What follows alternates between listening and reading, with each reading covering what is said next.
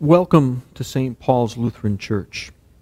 We pray that the Word of God will strengthen your faith and that your worship with us will bring joy to your hearts and lives.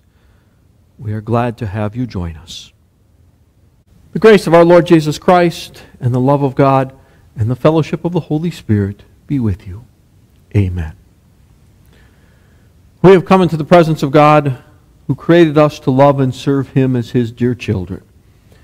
But we have disobeyed Him and deserve only His wrath and punishment. Therefore let us confess our sins to Him and plead for His mercy. Merciful Father in heaven, I am altogether sinful from birth. In countless ways I have sinned against you and do not deserve to be called your child. But trusting in Jesus my Savior, I pray, have mercy on me according to your unfailing love. Cleanse me from my sin and take away my guilt. God, our Heavenly Father, has forgiven all your sins. By the perfect life and innocent death of our Lord Jesus Christ, He has removed your guilt forever. You are His own dear child. May God give you strength to live according to His will. Amen. Let us pray. Almighty God, you have filled us with the new light of the Word who became flesh and lived among us. Let the light of our faith shine in all that we do. Through your Son, Jesus Christ, our Lord, who lives and reigns with you in the Holy Spirit, one God, now and forever. Amen. The first lesson for the second Sunday after Christmas is recorded in Genesis chapter 17, beginning with verse 1. When Abram was 99 years old, the Lord appeared to him and said, I am God Almighty. Walk before me and be blameless. I will confirm my covenant between me and you and will greatly increase your numbers. Abram fell face down, and God said to him, As for me, this is my covenant with you. You will be the father of many nations. No longer will you be called Abram. Your name will be Abraham, for I have made you a father of many nations. I will make you very fruitful. I will make nations of you, and kings will come from you. I will establish my covenant as an everlasting covenant between me and you and your descendants after you for the generations to come, to be your God and the God of your descendants after you. This is the word of the Lord. The psalm of the day is Psalm 148. Praise the Lord from the heavens. Praise Him in the heights above. Praise Him, all His angels. Praise Him, all the heavenly hosts. Praise Him, sun and moon. Praise Him, you shining stars. Praise the Lord from the earth, lightning and hail, stormy winds that do His bidding. You mountains and all hills, fruit trees and all cedars, wild animals and all cattle, small creatures and flying birds, kings of the earth and all rulers on earth, young men and maidens, old men and children. Let them praise the name of the Lord, for His splendor is above the earth and the heavens. Glory be to the Father, and to the Son, and to the Holy Spirit, as it was in the beginning, is now, and will be forever. Amen.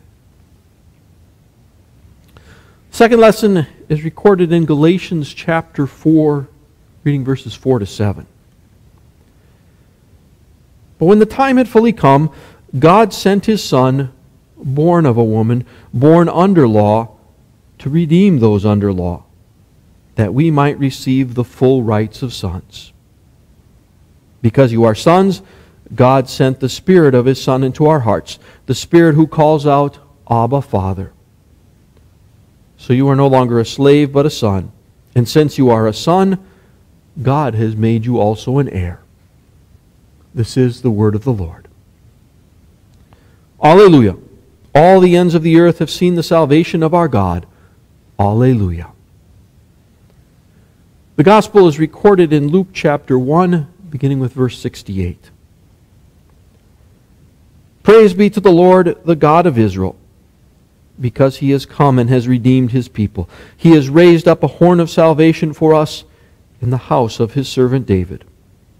As he said through his holy prophets of long ago, salvation from our enemies and from the hand of all who hate us, to show mercy to our fathers and to remember his holy covenant, the oath he swore to our father Abraham, to rescue us from the hand of our enemies and to enable us to serve him without fear in holiness and righteousness before him all our days. This is the gospel of our Lord. We make confession of the Christian faith using the words of the Apostles' Creed. I believe in God the Father Almighty, maker of heaven and earth. I believe in Jesus Christ, his only Son, our Lord, who was conceived by the Holy Spirit, born of the Virgin Mary, suffered under Pontius Pilate, was crucified, died, and was buried. He descended into hell. The third day he rose again from the dead. He ascended into heaven and is seated at the right hand of God the Father Almighty. From there he will come to judge the living and the dead. I believe in the Holy Spirit, the holy Christian Church, the communion of saints, the forgiveness of sins, the resurrection of the body, and the life everlasting. Amen.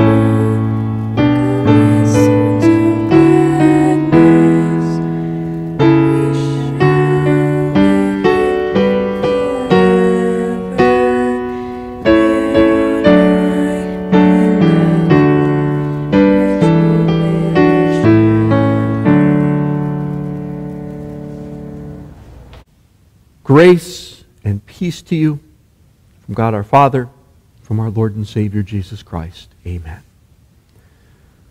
Word of God for our meditation, recorded in the book of the prophet Isaiah, chapter 51.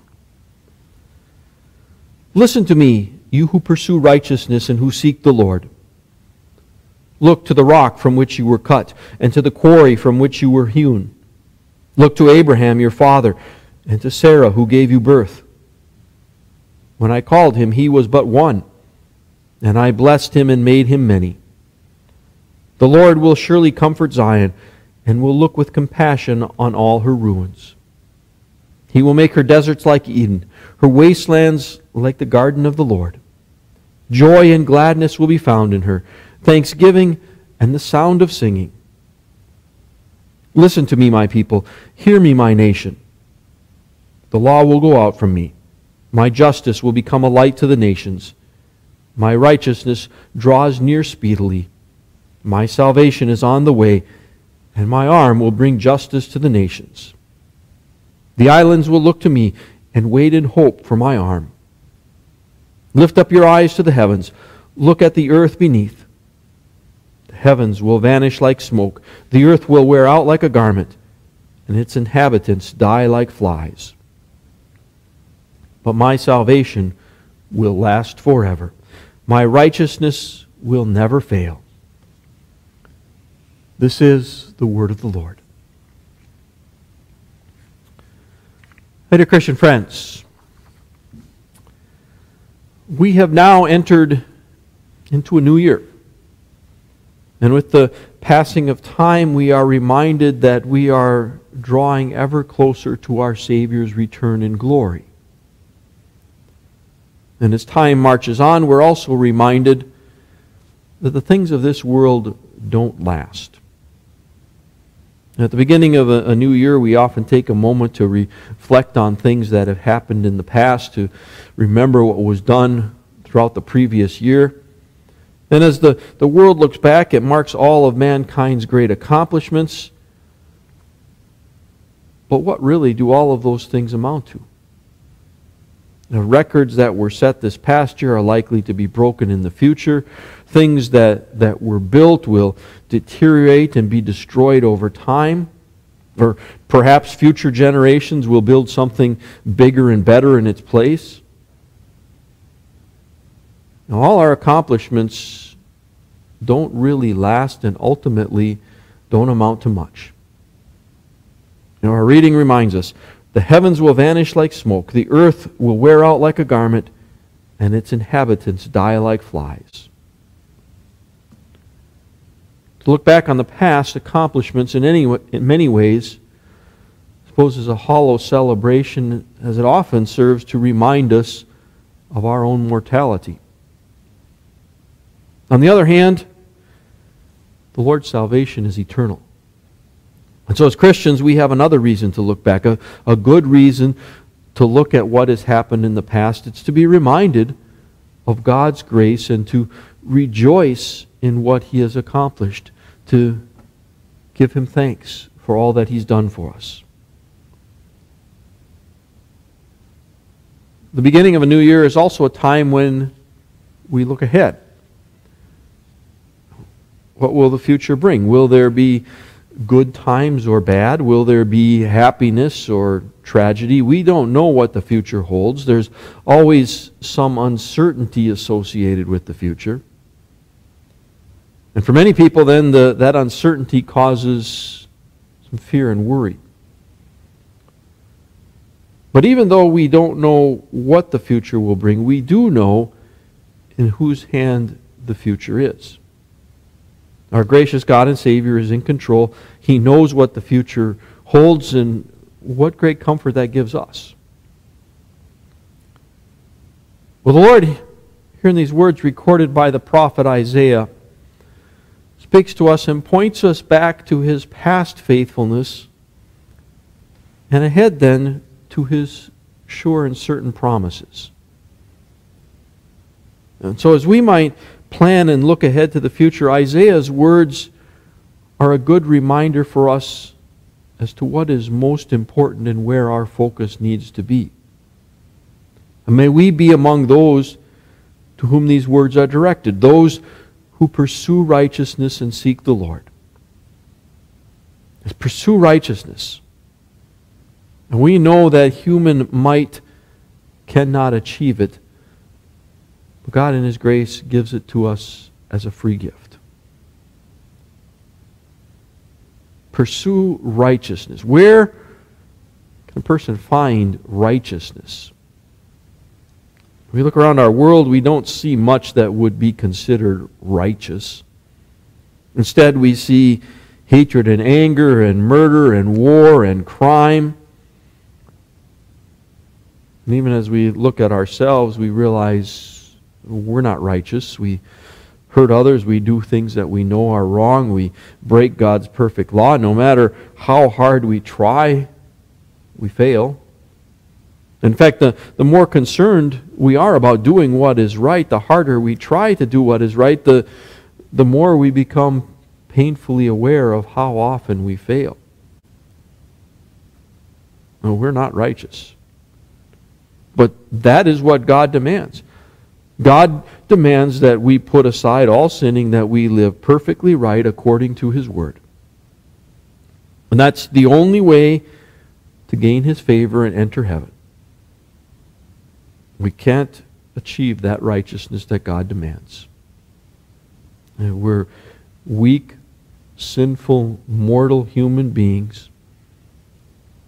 And so the Lord reminds us, the earth will wear out like a garment, and its inhabitants die like flies. And so the things of this world do not have any true lasting value. In fact, in reminding us of our sinfulness and mortality, God compares people, He compares us to flies. And we would consider flies to be rather insignificant pests. Well, you kill one and, well, there's another one there to take its place. They don't live very long lives, only a few days, and a little bug spray can leave a pile of them lying there on the floor. Well, how long is our life when compared to eternity? Rather short and insignificant. And yet the most amazing thing is that for such creatures, our Savior Jesus died so that we might have eternal life. And we're reminded of our own sin and mortality and the fact that this world will not endure. Reminded that we need to be ready for our Savior's return, so we recognize that it's eternity that truly matters. And God's salvation and His righteousness will never fail. And so the righteousness that we need, that we cannot achieve ourselves, the Bible makes it clear that God gives us to that as a gift gives that to us as a gift of His grace. The Apostle Paul tells us that it is by grace you have been saved through faith, and this not from yourselves, it is the gift of God, not by works, so that no one can boast. And God tells us in these verses from Isaiah, my righteousness draws near speedily, my salvation is on the way. And so it's God Himself who gives us hope. God sent Jesus to be our righteousness. He won salvation for us by His perfect life and His death on the cross. And so that salvation is a certain fact. It's a hope of which we can be sure. So certain that the Apostle Peter calls it a living hope when he writes, praise be to the God and Father of our Lord Jesus Christ. In His great mercy He has given us new birth into a living hope through the resurrection of Jesus Christ from the dead, and into an inheritance that can never perish, spoil, or fade, kept in heaven for you, who through faith are shielded by God's power until the coming of the salvation that is ready to be revealed in the last time. Well, since that's the case, since we have that sure hope of heaven to look forward to, we don't need to worry about the future, whatever it might bring. We know that when our life here on earth is over, we will spend eternity with God in the glories of heaven. And we can also be sure then that God, even now, will be with us throughout our lives here on earth to provide and care for us. And so the Apostle Paul says to us, what then shall we say in response to this? If God is for us, who can be against us? He who did not spare his own Son, but gave him up for us all, how will he not also along with him graciously give us all things?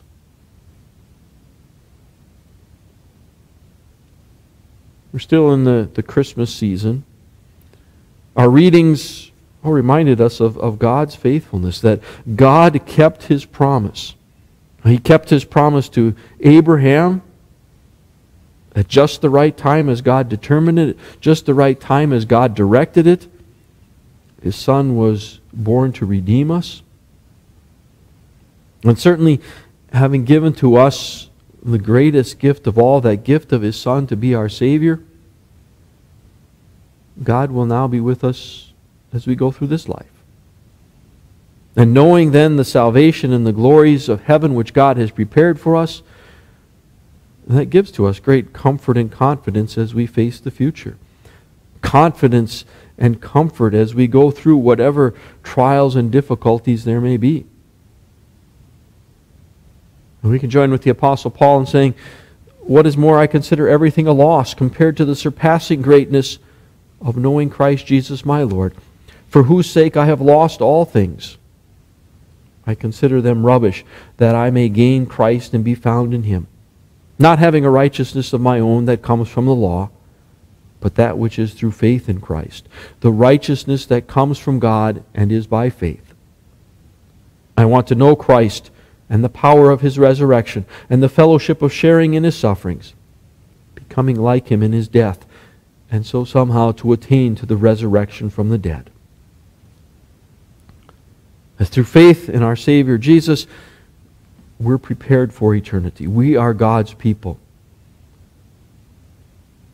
And even though the heavens and the earth vanish and are destroyed, we know that the Lord will always be there to protect and watch over us no matter what the future brings. God is faithful. He always keeps His promises. In that light, we're pointed back to Abraham and Sarah. Remember, God called them to leave behind their home and family to travel to a distant, strange land. The Lord promised to go with them and to bless them. God promised that He would make Abraham into a great nation, that his descendants would be as numerous as the stars. God promised that his descendants would possess the land of Canaan. God promised that from his descendants the Savior would be born. But how did it appear? As we heard in our first reading, at age 99, God appeared to Abraham to reassure him, because Abraham and Sarah didn't have a child yet. Abraham and Sarah were well past the age of having children, but God miraculously fulfilled His promise. God gave them a son, Isaac. And yet, even at Abraham's death, so many of those promises still seemed impossible. At the time, all the land that Abraham owned was a burial plot that he had bought for Sarah. And yet ultimately, God fulfilled all of those promises. Abraham and Sarah's trust in the Lord was well placed. The Lord is faithful. He did exactly as He promised for His people. Isaiah's words here are first of all addressed to believers who would have been in exile and captivity in Babylon. And again, at that time, it would have appeared as though God's promises were null and void, impossible for Him to fulfill them. But Isaiah's message calls on them, trust the faithful God. And God would bring back a remnant to the promised land. Jerusalem and the temple which had been destroyed would be rebuilt, and the Savior would be born. The Lord is faithful. And the Lord is faithful to us as well. We are no less God's people. Our trust in the Lord, well, it's also well placed. He will keep all the promises He has made to us as well. He will be with us to watch over and care for us in the future. He will give to us all that we need for this life. We may not have all that we want. We may not have the riches that God gave Abraham. But He will give us what we need. He promises to be with us.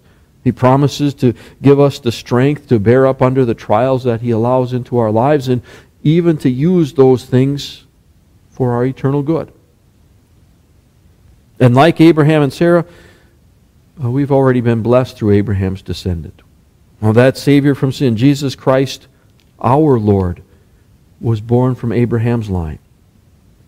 Through Jesus we have been rescued from sin and death.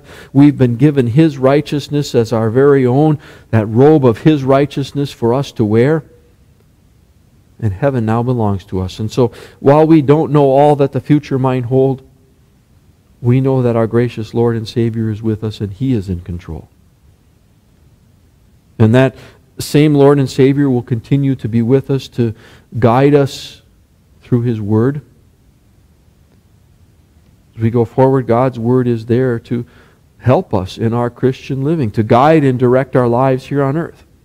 And while God's Word may not speak specifically to every circumstance we might encounter, God's Word does provide us with those principles to be applied in our lives. His law shows us how to live a life to His glory and thanksgiving for all that He's done. And His love in sending His Son in the flesh to be our Savior, well, that provides us with the motivation to live that life. Many times the problem isn't that God's Word doesn't speak specifically enough to our situation. But don't we have to confess that it's that we don't want to listen, or we don't want to be bothered maybe with the effort required to carefully consider God's Word and to wrestle with a proper application in our life of that Word. Too often we're more concerned with our convenience. Too often we're more concerned with what we want, and we look for a quick answer that will point us in the direction that we'd like to go, rather than really seeking to dig into God's Word and discover what it is that God wants and what best glorifies Him, and ultimately then what is truly best for us. But listen then to His Word. Take that time to learn God's Word. Don't be content with a basic knowledge, but strive to grow in grace and knowledge. Now, God's Word is still relevant today. God's Word is able to guide us through this life, but even more importantly, God's Word gives to us heaven and eternal life by revealing to us our Savior Jesus. And in doing that, then, the Bible is able to give us a sure hope no matter what the future may bring. Our greatest hope is in God's salvation. So pursue righteousness. Follow the direction the Lord gives. He's provided us with righteousness through His Son Jesus, provided us with salvation and a sure hope of heaven. And so no matter what the future might hold, we can trust the Lord because His salvation and His righteousness will never fail. Amen. Peace of God that passes all understanding will keep your hearts and minds through faith in Christ Jesus. Amen. Let us pray. Lord God, our Maker and Preserver, we praise and thank You for all that You give us day after day. We are not worthy of all the mercies You show us. You have given us Your precious Word to nourish our souls and to protect us from the temptations of the devil, the world, and our sinful nature. We thank You for those who teach and preach Your saving truth at this place and everywhere.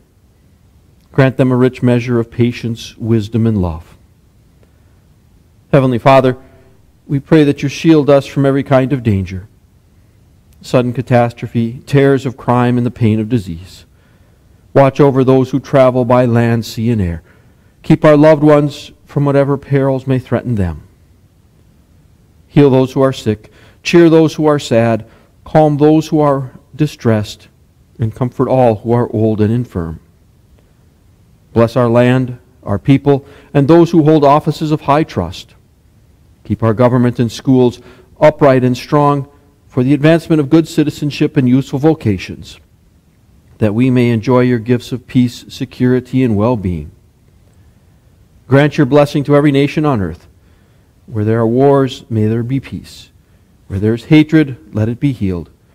Where there is poverty, danger, or disaster, come with your almighty power to help and restore. We bring these requests before you in the name of Jesus our Lord and ask you to hear us. Take all that we have, our bodies and minds, our time and skills, our ministries and offerings, and use them to your glory. We give ourselves to you, that we may serve you in whatever way is pleasing in your sight. Amen. And we pray the Lord's Prayer. Our Father, who art in heaven, hallowed be thy name. Thy kingdom come, thy will be done on earth as it is in heaven. Give us this day our daily bread, and forgive us our trespasses, as we forgive those who trespass against us. And lead us not into temptation, but deliver us from evil. For thine is the kingdom, and the power, and the glory, forever and ever. Amen. O Lord God, our Heavenly Father, pour out the Holy Spirit on your faithful people. Keep us strong in your grace and truth. Protect and comfort us in all temptation, and bestow on us your saving peace. Through Jesus Christ our Lord, who lives and reigns with you in the Holy Spirit, one God, now and forever. Amen. The Lord bless you and keep you. The Lord make his face shine on you and be gracious to you. The Lord look on you with favor and give you peace. Amen.